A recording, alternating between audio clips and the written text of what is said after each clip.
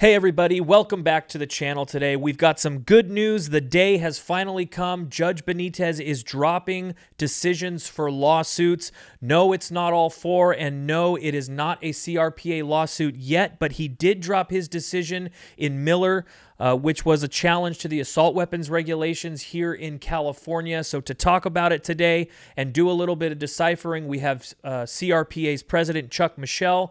Chuck, thank you very much for being with us today. I'm doing great, real great today. This is a big win. All right, Chuck. So, the first one wasn't the CRPA case, but it's still worth mentioning. This is the Millervbonta case. It's a case that is challenging the assault weapons regulations in California.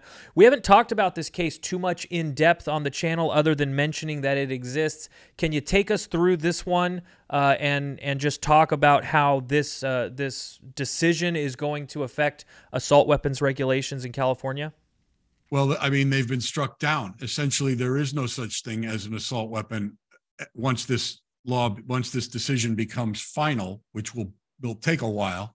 It's going to go up on appeal. But this case is a sister case to the CRPA's RUP case, which is also still in the courts, and that challenges the so-called Assault Weapon Control Act, the whole body of law that bans certain guns from being possessed or imported, or they have to be registered, or whatever all the rigmarole that the states puts you through to stop you from getting one, and if you have one, to make it expensive and so they can track it.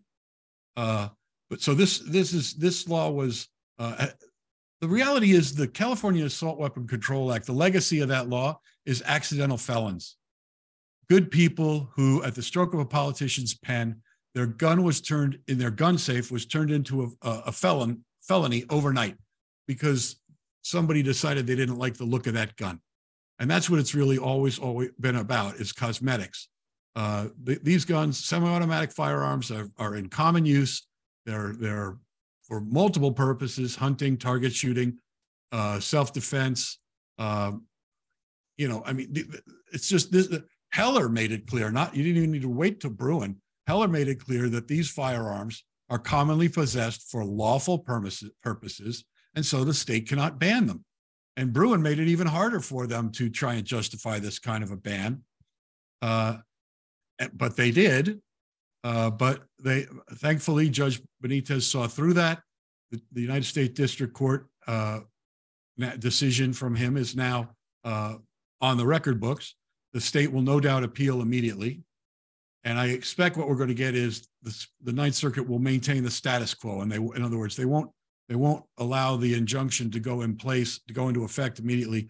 They will wait until they will let the Ninth Circuit, they will have it go through the Ninth Circuit and potentially the Supreme Court before this decision becomes a final judgment, at which time that law will go off the books.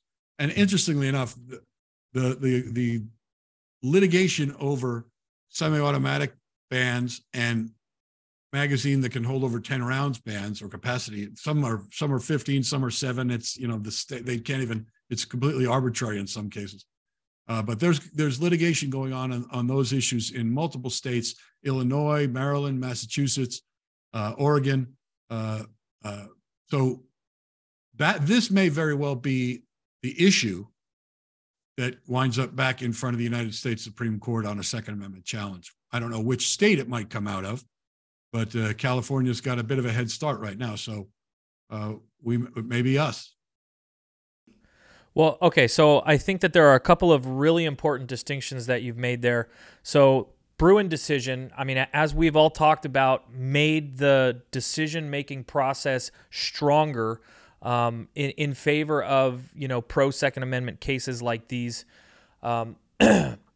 So you have, that as an idea, but you don't necessarily have a whole lot of cases that are proving it to be true. So now we have 4 concrete cases that are proving that to be true. What does that mean for other Second Amendment lawsuits potentially throughout California, and what does it mean for these that will be continuing to go up to the Ninth Circuit? Well, remember, these were just the front of the pack, so to speak, in California, because Judge Benitez had heard these cases already. So it was a reconsideration in a sense. It was a do-over in a sense even though we won the first time around. So it's not surprising that under the heightened standard in Bruin, it's even harder for a state to justify an infringement on your right to keep and bear arms. So these were at the front of the pack in California, but CRPA has multiple more cases pending in California on the roster, on taxes, on insurance, on CCW and sensitive places, and making it impossible for a person to qualify for a CCW. We have dozens of challenges, all now being reconsidered under the Bruin standard. So we do expect that we're going to get a lot of wins as we travel down this road. You can't mail it in. You have to actually do the work, do the legwork, do the litigation. You have to, and the judges are all going to let the state have its say and try and pepper the record with as much justification for these statutes as they can come up with.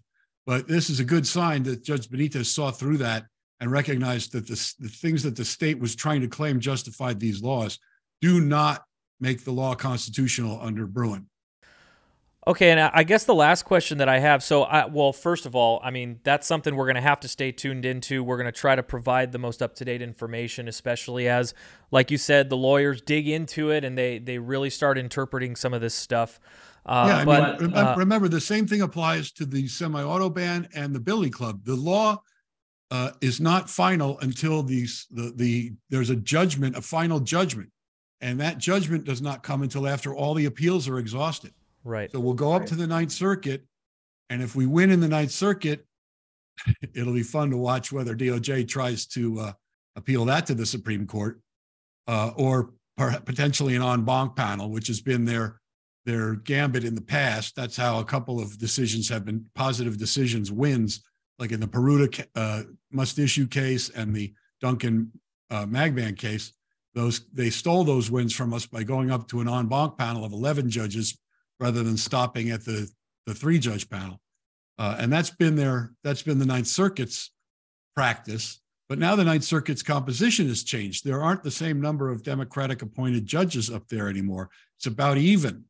So it's not a foregone conclusion that we lose in the Ninth Circuit as it kind of was in the past. I mean, the Ninth Circuit had like 50 cases in front of it after Heller, and we didn't win on any because the Ninth Circuit was stacked against us. But the Trump administration put a lot of different thinking judges in there.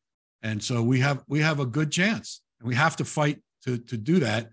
But if we don't win there, we will go to the United States Supreme Court. There are cases all across the country where Bruin is being road tested, so to speak.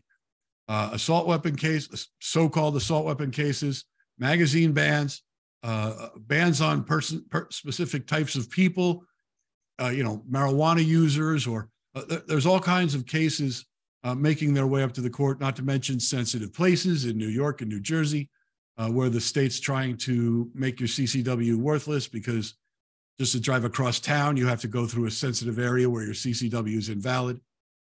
These are the kinds of games that are being played, and the Supreme Court is ultimately going to have to resolve some of these issues.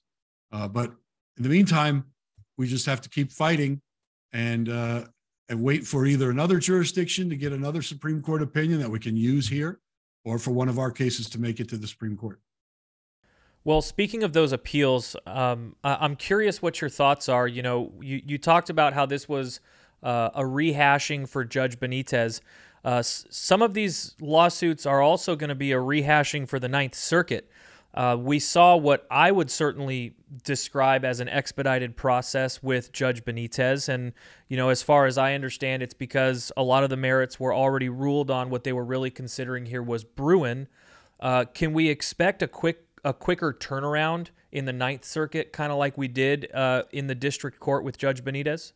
No, unfortunately, I don't think so. I think the Ninth Circuit's going to try and drag its feet, frankly, because they hope for a change of composition at the United States Supreme Court. They're looking at 2024 presidential election and how the Senate might change. And so they're hoping that they can get a change at the Supreme Court because of, unfortunately, like with Judge Scalia, he died. Some of these judges are getting up there. So I think they're trying to, and this goes for anti-gun owner states too, across the country. They're trying to stall things so that they can try and win at the Supreme Court next time around. But in the meantime, the cases keep going forward and may or may not go past the Ninth Circuit.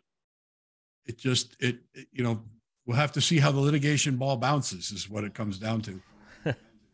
Right. Well, we'll definitely keep an eye on it. Chuck, I really appreciate you coming on and giving us this clarity. We're going to get back with you, I'm sure, soon to talk about more updates with these as they continue to go through the courts. Please keep supporting CRPA so we can keep fighting for your rights and reclaiming the rights that have been taken away from us for the last couple of decades by the politicians in Sacramento. So we had a great start with the Bruin decision as it's working its way through California. If you like the content that was provided for you today, we are trying to earn your subscription.